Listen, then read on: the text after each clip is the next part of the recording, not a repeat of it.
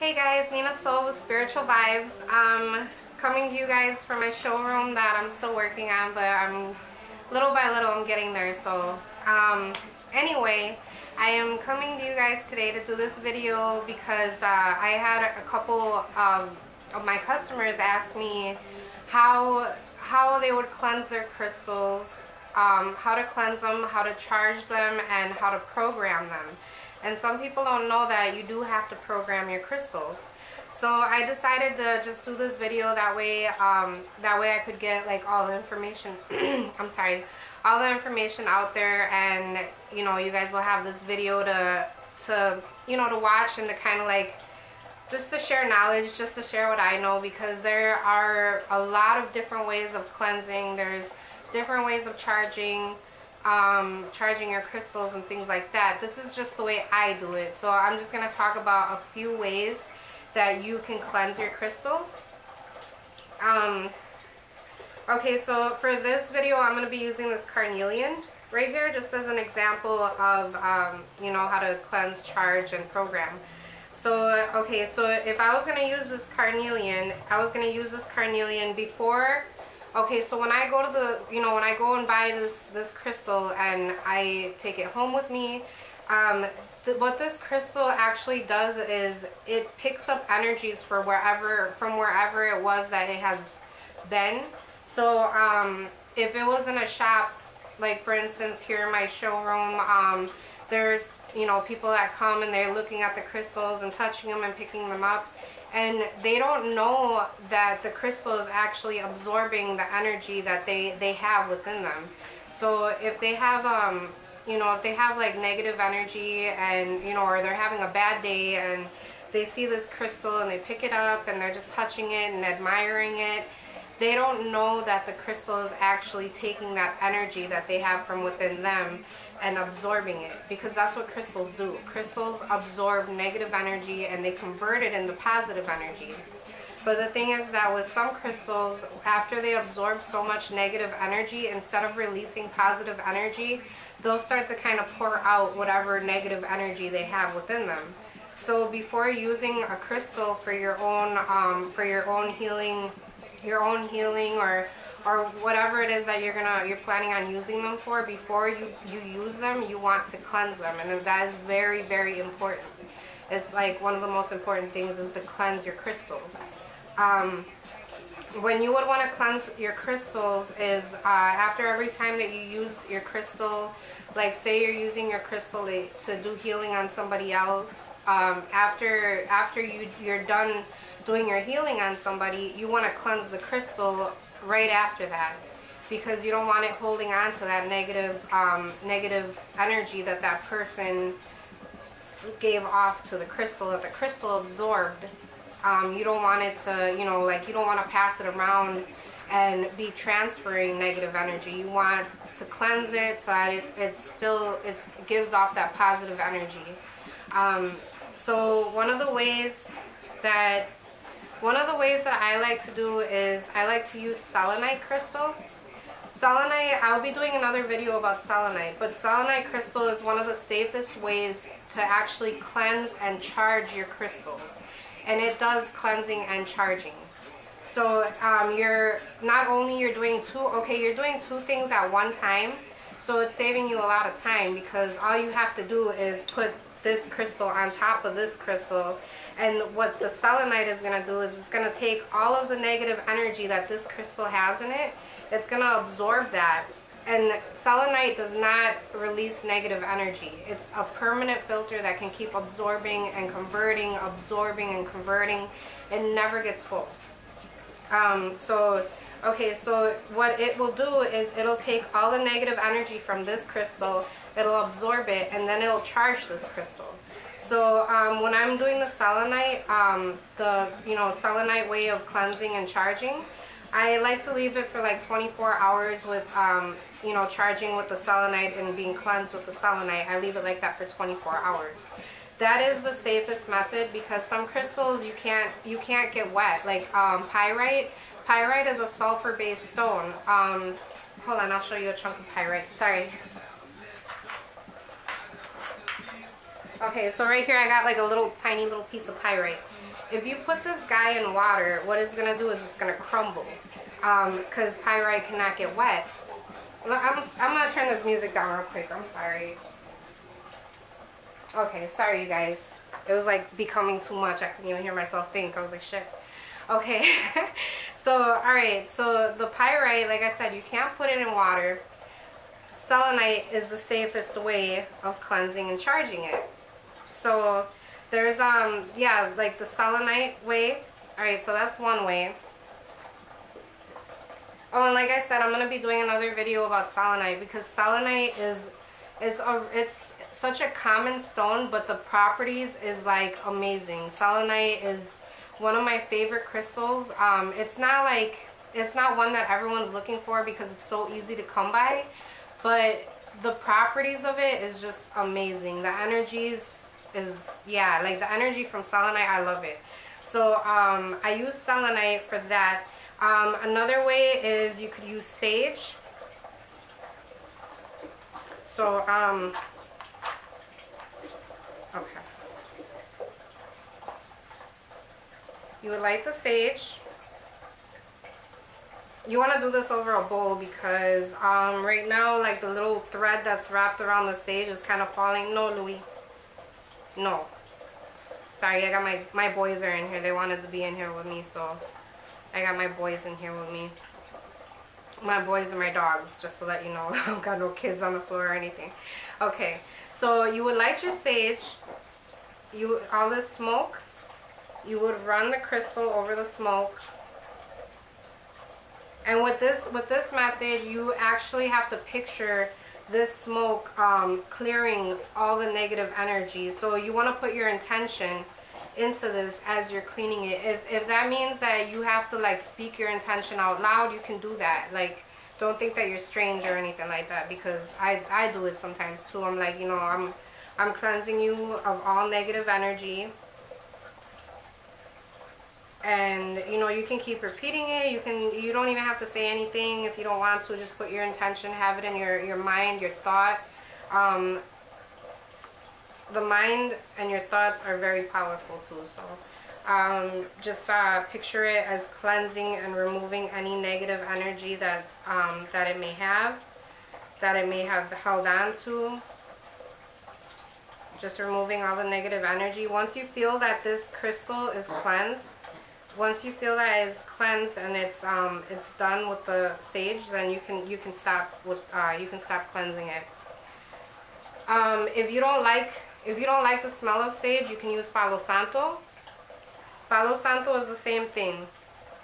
Or not the same thing, but it like you would use it in the same way. You would just you know, light your match.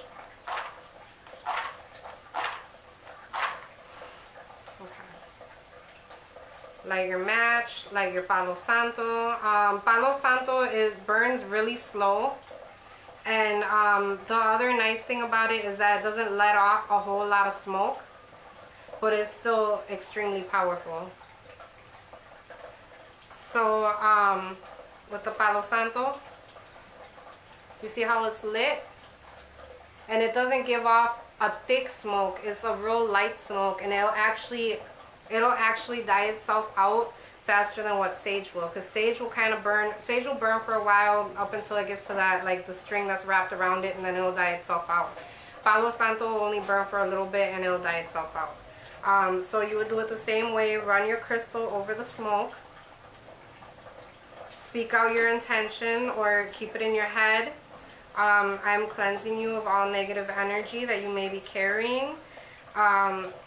And just yeah, just do it the same way as I did with the sage. Run it over there, like run the crystal over the smoke until you feel that it's cleansed. Okay, and then some people recommend doing salt water, like putting your crystals in salt water. I don't recommend anything that's gonna get them wet unless you really know that they are safe. Like quartz are safe to get wet. I have quartz in my fountain here. If you hear like my fountain going, I got quartz all in there. So quartz is safe to get wet, but the thing is that if you want to use the water method, the salt water method, make sure, do your research and make sure that your crystals can get wet and that the salt is not going to damage them. Because some crystals have, like, they contain iron, they contain different things that you could actually damage your crystal more, and you could damage it wanting to do something good, you're actually going to do something bad to it. So do your research, or just to be on the safe side, do a dry method. Like, it's so easy, you know, like the selenite is so easy and it's not expensive. The palo santo, the sage, you know, it's so easy just to burn and let the smoke just cleanse it. It's safer, and it's, you know, it's safer, and you know you're not going to mess your stone up. And yeah, so that's, okay, that's cleansing. All right, so charging, like I said, you could use selenite. You could use selenite to cleanse and charge.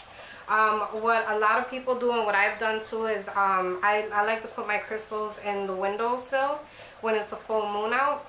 And so some people have asked me too, will your crystals still charge if it's a full moon? If you know it's a full moon outside, but it's cloudy and you can't see the moon, or it's raining, or whatever the case may be, but you don't see the moon, the energy is still out there.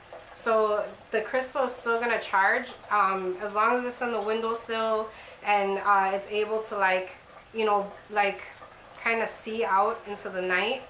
It's fine. It's still going to get the energies from the full moon. Just because you don't see it, the energy is still out there. The energy is going to be everywhere. So keeping it in the windowsill is Hey, I'm sorry, hold on. Give me that. Give me that. All right. Louis. All right. So keeping it in the windowsill to charge, you know, for a full moon, that's another really good way to charge it. Some people will actually charge their crystals, cleanse and charge their crystals if you, like, if you do Reiki, or if you know how to, you know, like really meditate on cleansing and meditate on charging things, you can actually use like some people will picture a bright white light, and they'll use that to cleanse and charge their own crystals. Some people do it that way. Yeah, there's so many different ways that you can do that.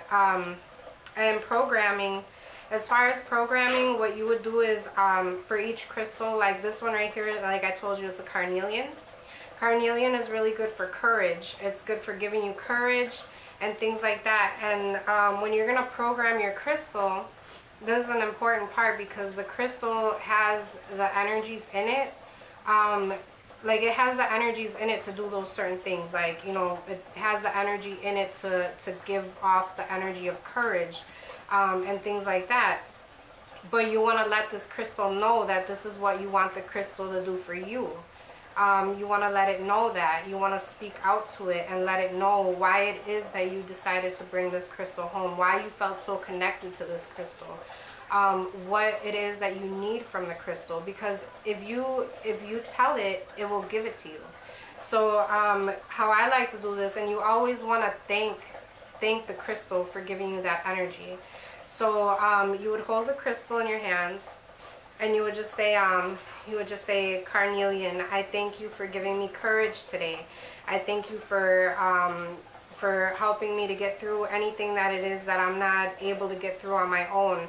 I thank you for giving me the energy to deal with things, things that might happen today, you know, and I thank you for giving me that courage, and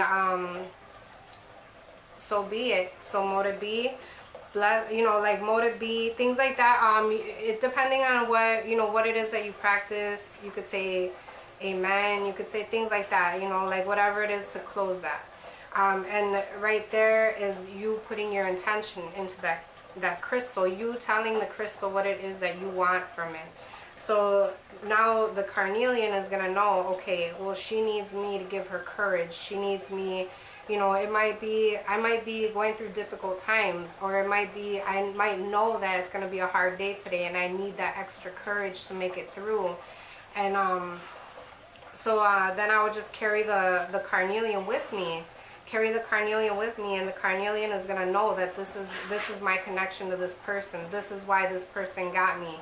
this is what it is that I need to do to that person, or bring that energy for that person. And you always want to thank the crystal for that. You always want to thank it because it's nature. It's part of nature, and you always want to give something back. So even if you want to leave an offering for your crystal, you know, say I went through, I knew that I was going to have a hard day, and I had my carnelian with me, and I felt like I just had this strength inside of me. It was because my energy was connected to this crystal. This crystal gives off that energy. So me, by carrying it, I am connecting myself with this crystal. I am attuning my energy with this crystal's energy. Therefore, the crystal is giving me that strength.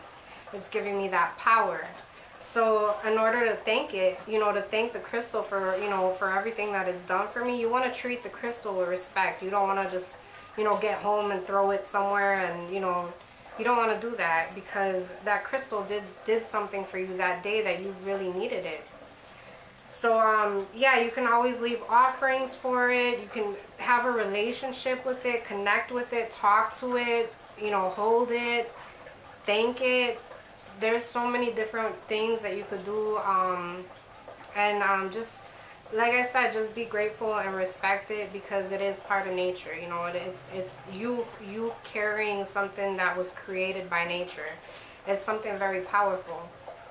So yeah, always have respect for your stones, no matter how tiny. Like this little piece of pyrite, like no matter how tiny, is extremely powerful. So yeah, with all that, I hope that the information that I gave to you guys today was helpful, and I hope everybody is having a good night. It's nighttime over here, so I mean, depending on where you're at or when you're watching this, I hope you're having a good day, and many blessings to you.